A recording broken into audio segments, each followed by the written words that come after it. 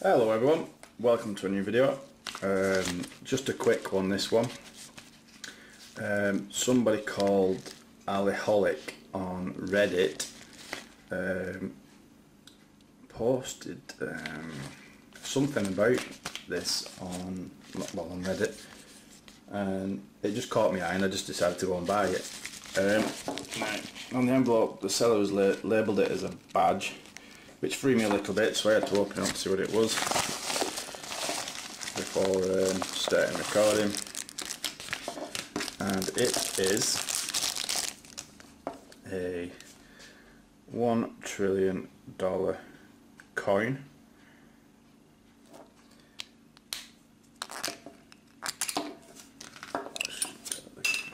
As you can see, it was in a plastic casing. As you can see, just give that a rub with my t-shirt. It's very nice.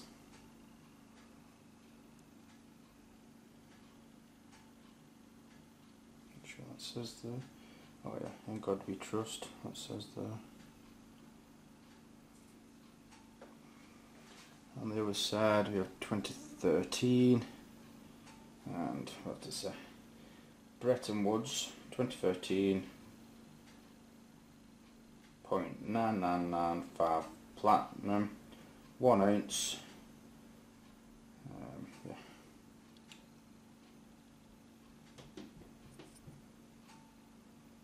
It's a nice coin. I believe it's silver, sterling silver plated.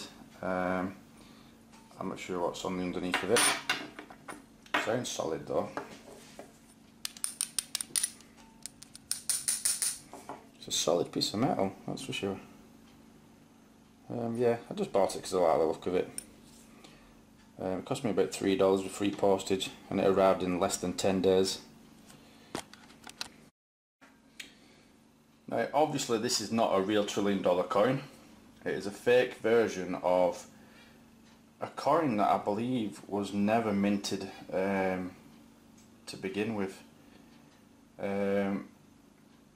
It's a concept that emerged during the United States debt ceiling crisis in 2011, and after much debate in 2013 the use of the $1 trillion coin concept was rejected by the Federal Reserve and the Treasury.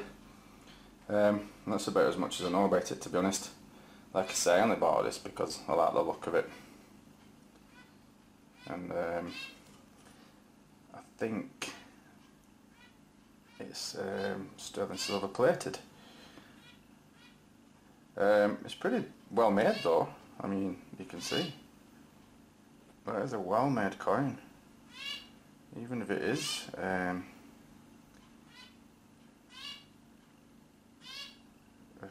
well, cheap or fake or whatever you want to call it. It is a well printed coin, or minted, whatever the word is, I don't know. You can see that there. Oops, just trying to give you a good look at it.